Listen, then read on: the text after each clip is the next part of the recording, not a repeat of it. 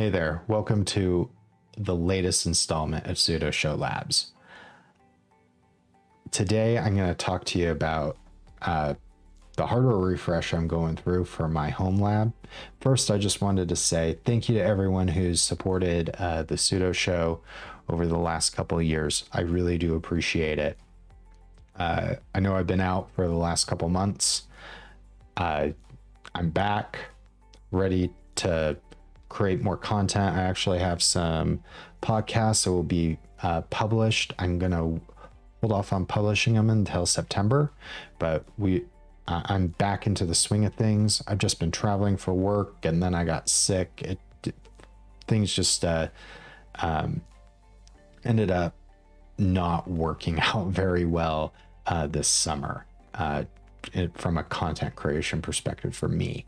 So I'm back in the game. So you're going to start seeing more content from me here in the coming months. So make sure to get subscribed. There's lots of great stuff I have planned. I have content focused around, well, my hardware, my new lab. I have content focused around some software. So right into the hardware. So my hardware lab has gone through several iterations over the years.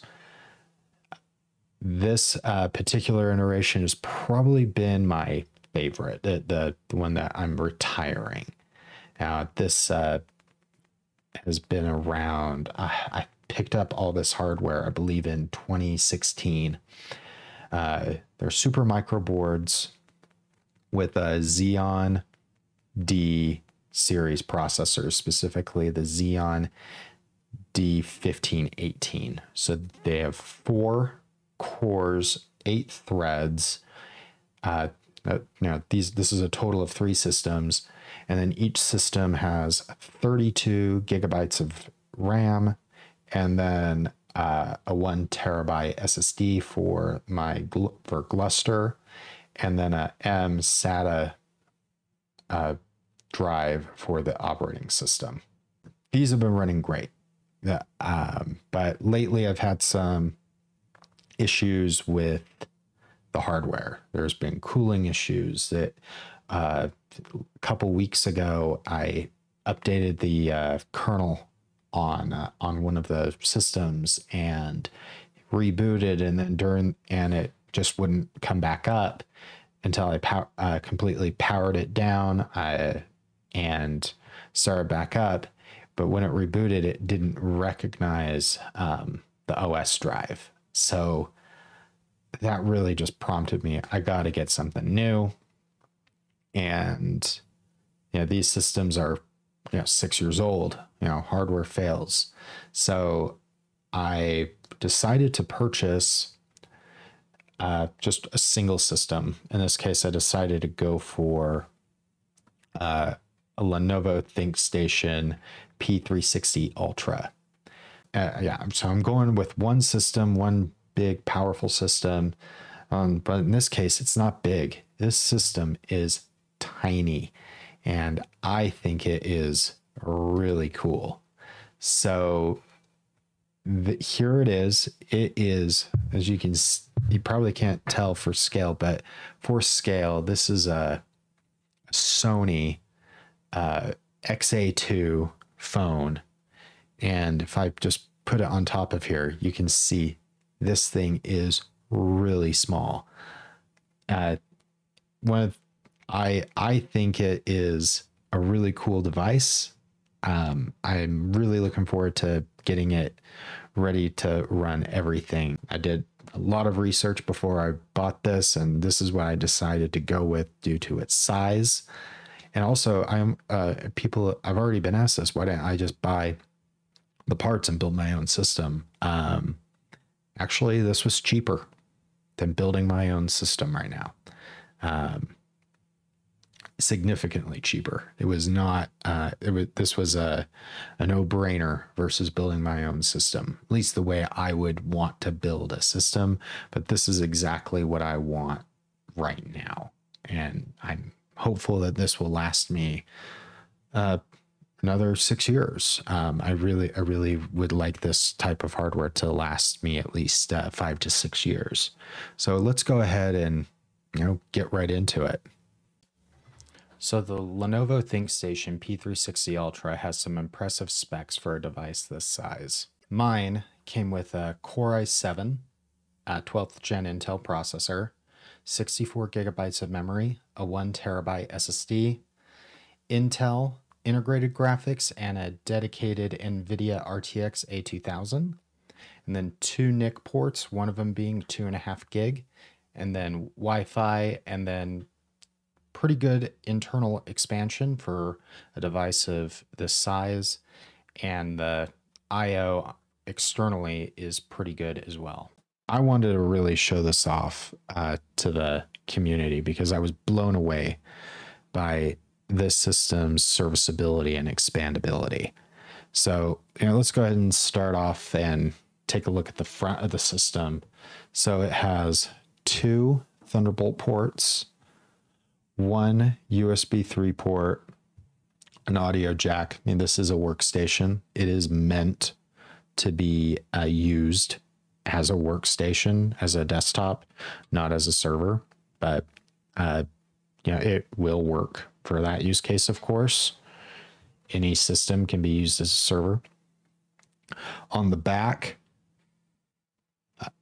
there's 2 Ethernet ports. This port right here is a 2.5 gig Ethernet port. This is a 1 gig. The 3 display ports are for the integrated Intel graphics. And then 4 USB 3 ports, and then the power port. And then here, just right above, this is the, or below, depending on your orientation, this is actually, it's a PCI slot. And then right here is the NVIDIA graphics card.